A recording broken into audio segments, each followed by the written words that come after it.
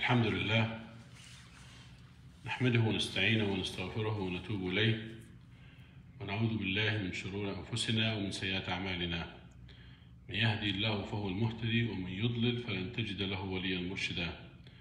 وأشهد أن لا إله إلا الله وحده لا شريك له وأشهد أن محمدا عبده ورسوله. اللهم صل وبارك على عبدك ورسولك محمد صلى الله عليه وسلم وعلى آله وصحبه أجمعين. Praise be to Allah subhanahu wa ta'ala. Praise Him, seek help from Him, we ask forgiveness from Him, we repent to Him, we seek refuge in Him from our own evils and our own bad deeds. Anyone has been guided by Allah subhanahu wa ta'ala is indeed guided. And anyone has been misguided, you will never find a guardian to guide him. I bear witness there is no deity except Allah subhanahu wa ta'ala alone without any partner. I bear witness that Muhammad sallallahu alayhi wa sallam is His servant and His messenger. O Allah, let your prayer, your peace and blessing be upon your servant Muhammad sallallahu alayhi wa sallam and his family and all his companions. In continuation of the series of the Prophet Muhammad sallallahu alayhi wa sallam's ethic, we're going to start with the ethic of الإيثار, selflessness. The الإيثار has different levels.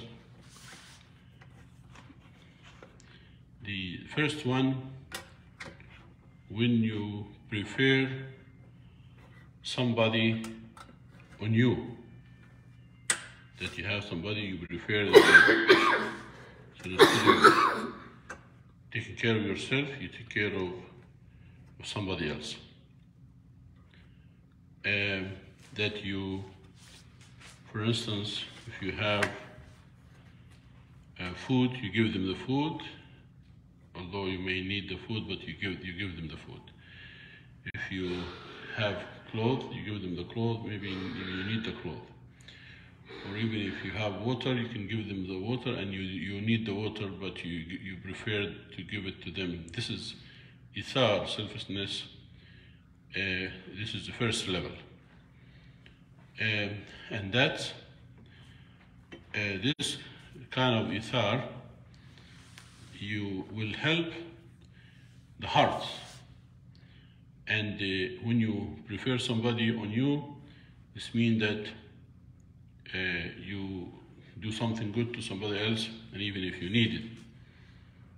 The only thing that you don't do إيثار to, that you don't be very careful when you deal with the devil, the shaitan, because he may lead you to something that will make you in the side of the shaitan than in the side of Allah subhanahu wa ta'ala. So extremely important to watch what you do in that regard.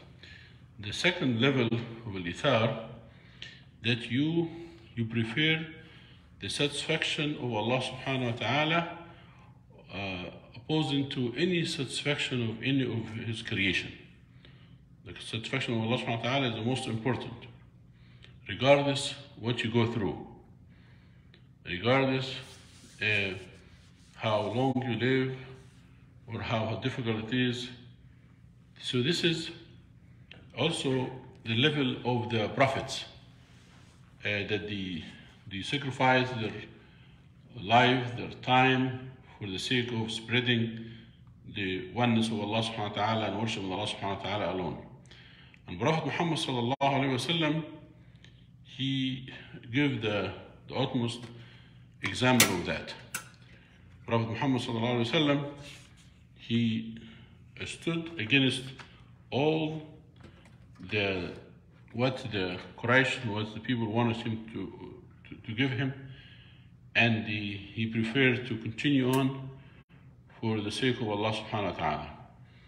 So regardless how much difficulties that he's been through, but he stood firm for the sake of Allah subhanahu wa ta'ala alone.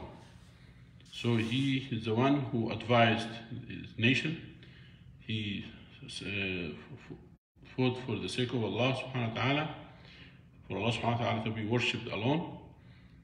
And that's the reason that you have 1.7 billion people on earth follow Prophet Muhammad ﷺ in the true religion of Islam, of worshiping Allah subhanahu wa ta'ala alone.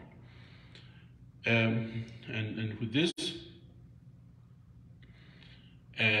this is the way that that's happened, and Allah subhanahu wa ta'ala will reward whoever will follow the Prophet with the paradise.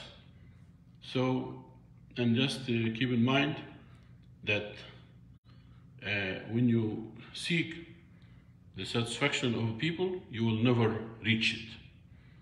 With the satisfaction of people, you will never stop. And someone said, فليتك تحلو والحياة مريرة وليتك ترضى والأنام غضاب وليت الذي بيني وبينك عامر وبيني وبين العالمين خراب إذا صح منك الود فالكل هين وكل الذي فوق التراب تراب. Someone that was satisfying Allah subhanahu wa ta'ala, and he doesn't care about anybody else.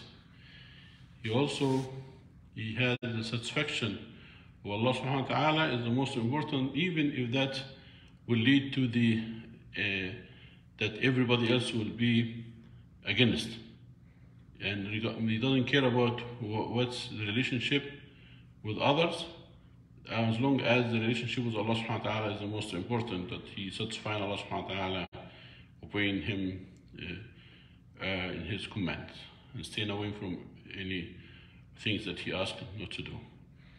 And because basically he justifying that with everything on the top of this earth is earth too. So nobody going to live forever. The third level of selflessness is الإيثار, and that you relate your إيثار to Allah subhanahu wa ta'ala than even yourself. That the selflessness is for Allah subhanahu wa ta'ala alone. That you cannot even think of anything more than just to satisfy Allah subhanahu wa ta'ala. This is one of the highest level. Things could help you to reach that level is to maximize the importance of what you're supposed to do in obeying Allah subhanahu wa ta'ala. And also that when you see something wrong, also you know that this is, you distinguish between the right and wrong. And also when you desire into the morals, because the إيثار is the best of the levels of the morals. So there's difference between إيثار والسخاء وجود. السخاء, the that the higher you give, and you need that what you give, but that's very high level.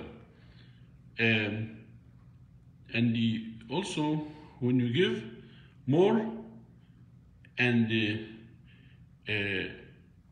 even you have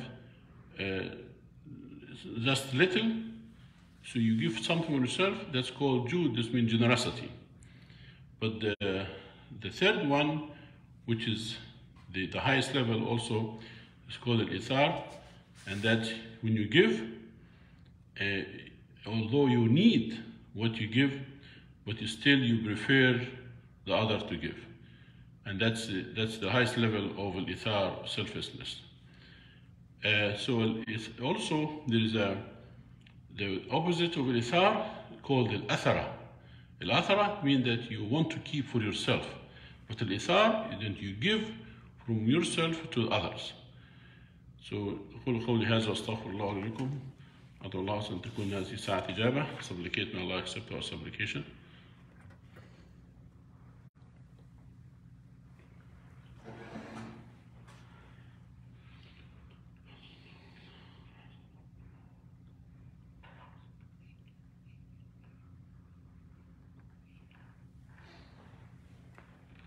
الحمد لله والصلاة والسلام على رسول الله.